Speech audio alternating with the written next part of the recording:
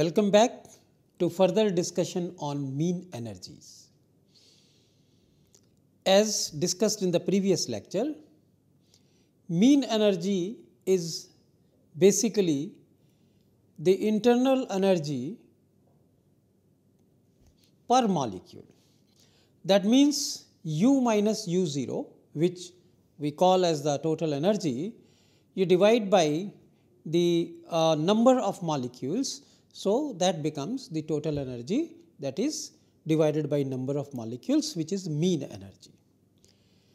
And in the previous lecture, we have discussed mean energy for translation of a molecule and for rotation of a molecule.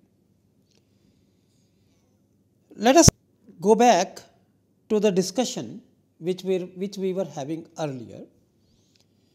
That is, the mean energy of a molecule can be obtained from the knowledge of its molecular partition function.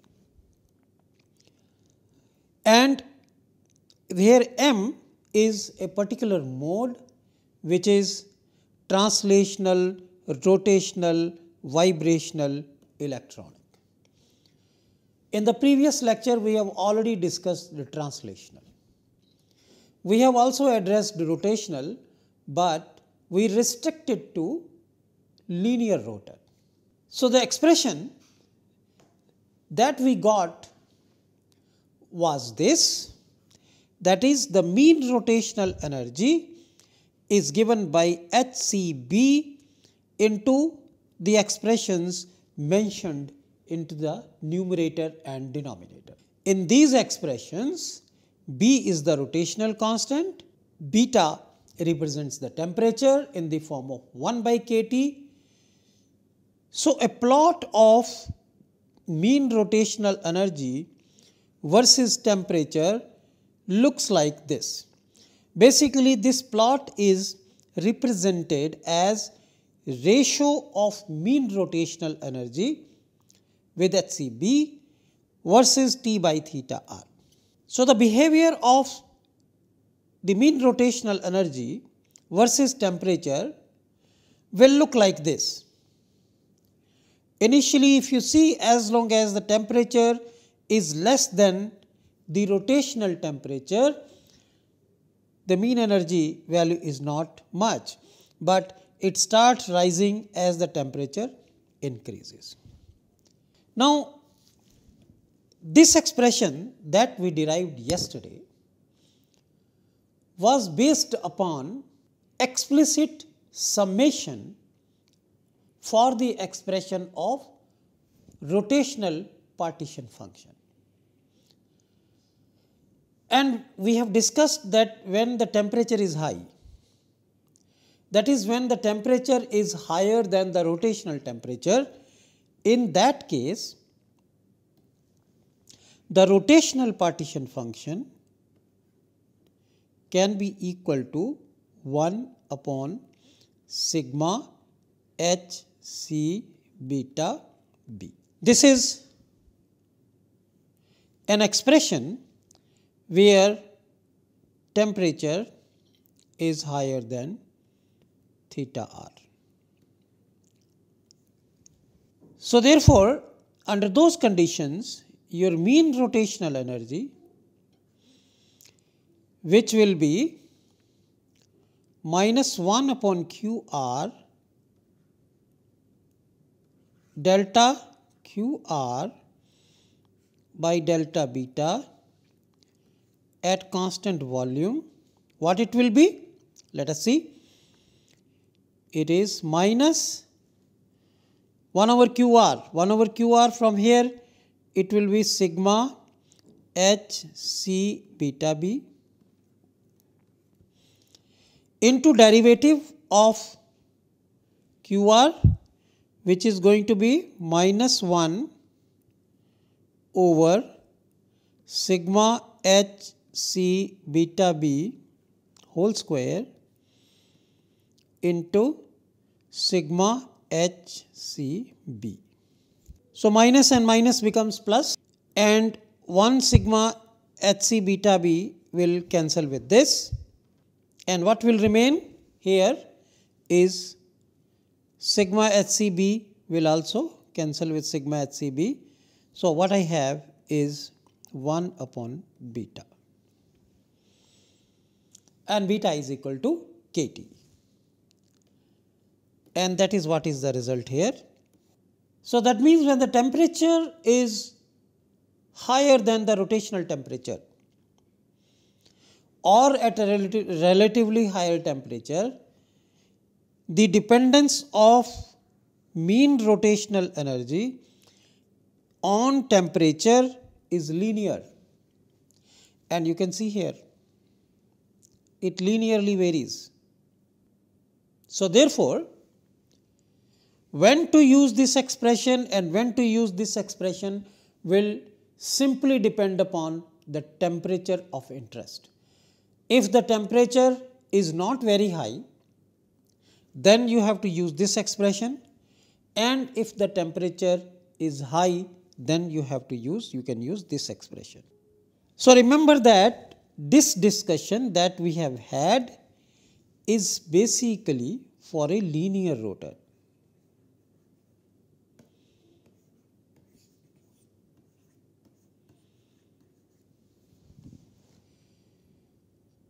Now, in case you have to deal with the non-linear rotor, examples can be water or there are many other molecules. If the rotor is non-linear, then you can follow the similar procedure to come up with the energy expression, and for simplicity,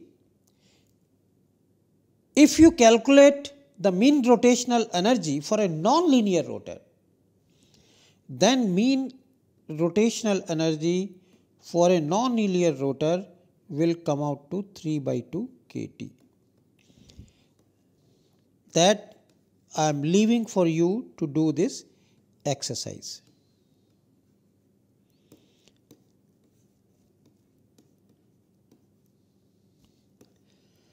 So, just remember that for a linear rotor, the mean rotational energy is given by kT, and for a non-linear rotor the value is 3/2 kT, and you should be able to derive an expression for the mean rotational energy of a non-linear rotor if the temperature is less than rotational temperature. If the temperature is more than rotational temperature, then the result is right here. So, I hope that this is clear to you. So, now that we have discussed the translational contribution and rotational contribution, the next that we will discuss is vibrational contribution. These general comments we have already discussed earlier, so therefore, I am not going to discuss these again. Now, let us talk about mean vibrational energy. Mean vibrational energy for a particular mode. Mean vibrational energy will be equal to minus 1 by QV into del Q V over del beta at constant volume. Don't mix this V with this V. By this V means vibrational contribution and this V means constant volume. And remember that the overall vibrational partition function is equal to product of the vibrational partition function for each mode of vibration. And here for each mode of vibration we are now calculating the mean energy. Let us proceed towards the derivation. Vibrational partition function is given by 1 divided by 1 minus exponential minus beta Hc nu bar. This is a general result with no approximation. The only approximation that is used over here is we have considered it as a harmonic oscillator. So therefore, now the mean vibrational energy will be equal to minus 1 by QV. This is minus 1 minus exponential minus beta Hc nu bar. This is minus 1 over QV. Now we want to take the derivative of this. The derivative of this is going to be minus 1 divided by 1 minus exponential minus beta Hc nu bar square into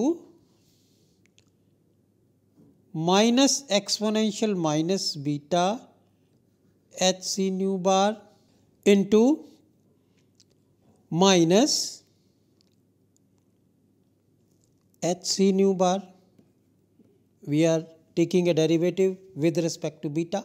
Now you carefully examine what we have. 1, 2, 3, 4. 4 negative signs will become positive sign. This will cancel with this. So what I have is mean vibrational energy is equal to Hc nu bar into exponential minus beta Hc nu bar divided by x1 minus exponential minus beta Hc nu bar. So I have got now this as an expression for mean vibrational energy. I can further simplify it. I can multiply the numerator and denominator with exponential beta Hc nu bar. So in that case I will be left out with Hc nu bar over exponential beta Hc nu bar minus 1. This is the alternate form of what we derived here. I just multiplied the numerator and denominator by exponential beta Hc nu bar. So here what we have is now an expression for the mean vibrational energy, which is equal to Hc nu bar divided by exponential beta Hc nu bar minus 1. There is no approximation involved in it other than considering the vibrational energy level following the harmonic oscillator. Now based upon this expression,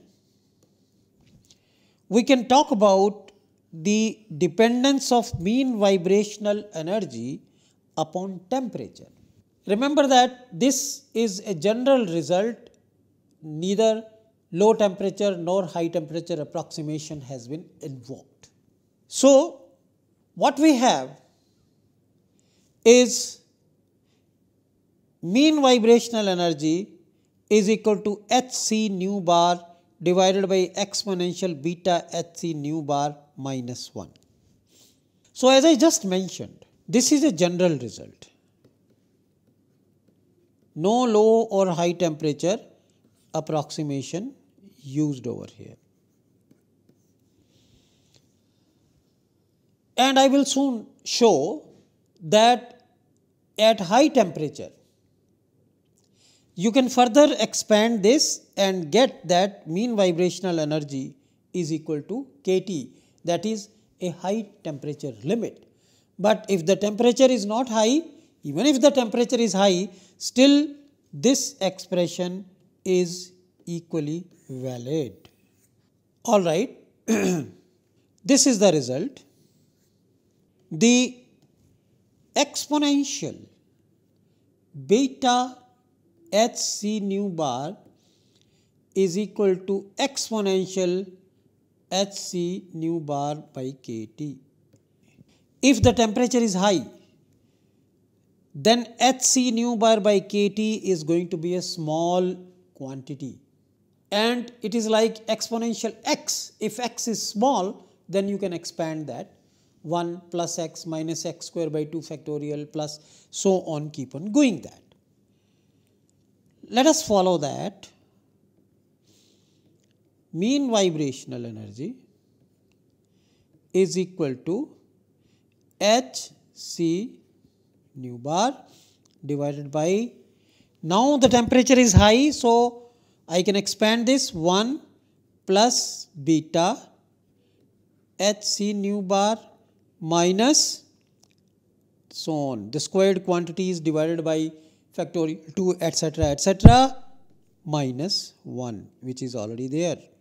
So this will give me h c nu bar divided by beta h c nu bar.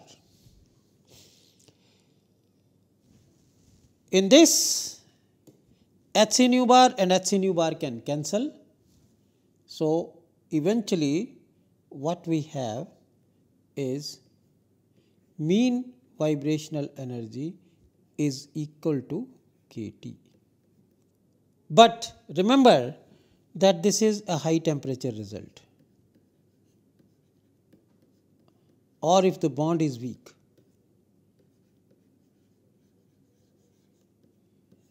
Bond is very weak. So therefore, when you are not sure whether the temperature is high enough, then one can go by the result which we obtained here. And if we are sure that the temperature is high enough, that many vibrational levels are significantly populated, then we can use this result. So by now, what we have discussed is mean translational energy, mean rotational energy, mean vibrational energy. What is left over is to discuss the mean electronic energy. But if we clearly examine all these, the order of energy levels, as we have discussed repeatedly earlier, you have translational, then rotational, then vibrational, then electronic. Translational partition function is quite high. Rotational partition function is lesser than translational partition function. In fact, many folds lesser than translational partition function. And then many folds lesser value is that for the vibrational partition function. For electronic partition function, usually it is equal to degeneracy of the ground state. This also we have discussed repeatedly. Now when it comes to the mean energies, mean translational energy we have discussed, mean rotational energy also expression we have discussed in the previous lecture as well as in this lecture. And there you have to be careful about whether you are talking about a linear rotor or you are talking about a non-linear rotor. And going beyond the rotational contribution, then comes the vibrational. And in vibrational partition function, remember that the overall vibrational partition function is the product of partition function for each mode of vibration. Once we have the expression for vibrational partition function, it is easy to derive an expression such as this for the mean vibrational energy. Now when you talk about electronic, mean electronic energy, in that case also you need to require the expression or the value for the partition function. Let us say I very briefly touch upon electronic contribution.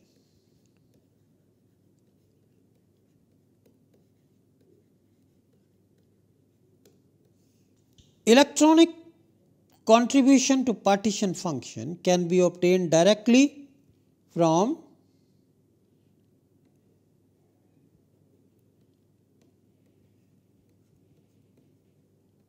this expression, Q electronic summation j Gj exponential minus beta Ej, where J is a certain electronic state. And we know that electronic energy levels are far separated. So, in general, the electronic contribution to the molecular partition function is equal to the degeneracy of the ground state, because the excited states are far apart, means the difference, the distance in energy terms between the ground state and excited state is large. So, therefore, usually under normal conditions of temperature, only the ground state will be significantly populated. Under that condition or under those circumstances, the value of the electronic partition function is approximately same as degeneracy of the ground state. And of course, if the temperature is higher, then you can include the higher terms also. But what you will see is that in general, the increment by considering the higher states to the value of G0 are not or is not very high.